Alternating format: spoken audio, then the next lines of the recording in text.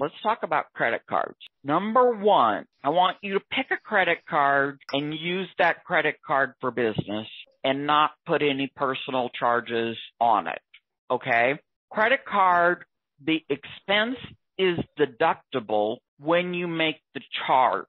The payment is not a deduction. If you charge a $5,000 life coaching program, $5,000 is deductible, and then you make payments on it however long you make payments on that credit card. But the credit card is not the deduction.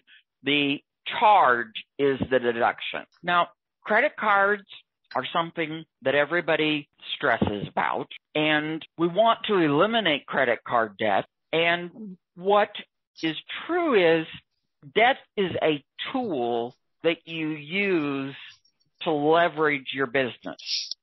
And so if you use credit to advance your business, that is a good thing. If you're using credit to buy a big screen TV, then it's more questionable. I like a strategic plan for reducing credit card debt and eliminating it on a step-by-step basis, okay? And I always like to look at the highest interest rate first.